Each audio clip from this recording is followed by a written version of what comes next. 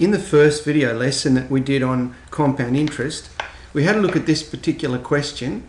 $6,000 is invested for 3 years at 5% and the interest is compounded yearly. And the table that I gave at the end of that video lesson is shown below here.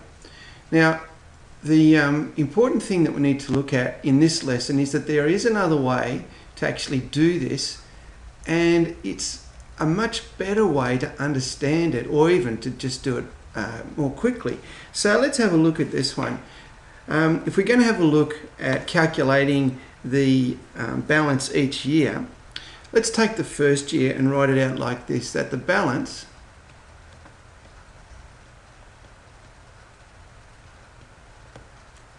at the end of the first year, so at the end of year 1, is, now this is the important thing, it's the principal, that's the amount of money that we invested, in this case $6,000, plus the interest, that's 5% of the principal.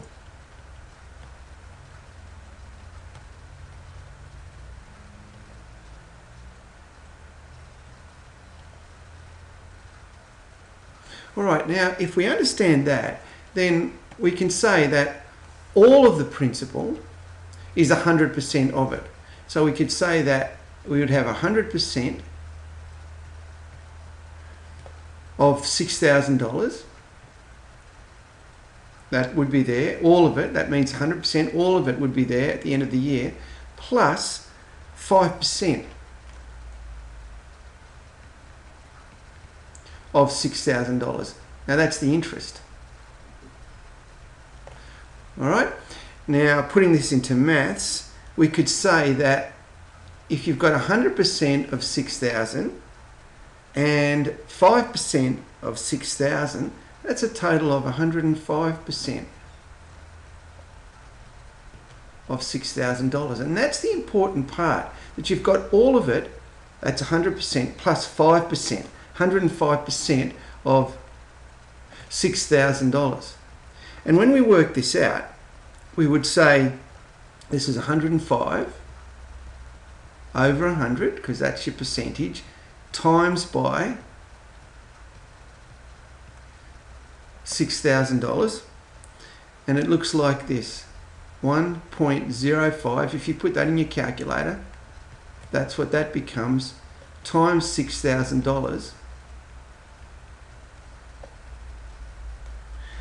And that equals $6,300. And there it is up there. Look at that. 100% is this one. 5% is this one. 105% multiplied by the principal gives you the balance very, very quickly. Now, if we repeat this each year, we could say that the balance at the end of year 2. Now, using the same principle, it would be 100% of what was there at the end of the year. That's $6,300 now, plus the interest, 5% of $6,300. Alright, now using the same principle as we did up here, that would be 105% of 6,000, which is 6,300, which would be 105 over 100. And there's the number that we've got to look at, 1.05. So if I type here, or write here, 1.05, that's 105% of my $6,300. When you put that into your calculator, you actually get 6,615. And there it is up there. So we could actually simplify year 2 quite nicely by saying at the end of year 2, or so, in this case at the end of year 3, the balance at the end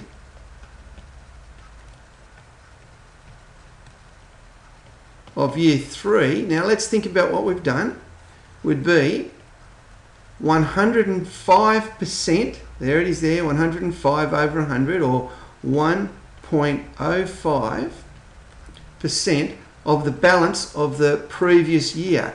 In this case, $6,615.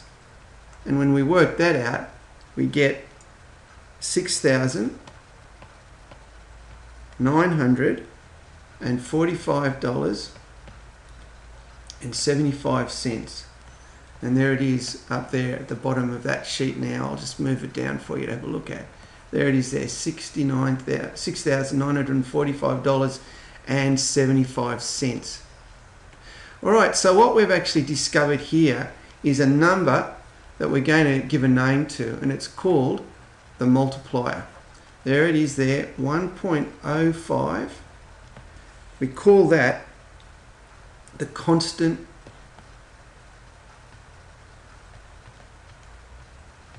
multiplier.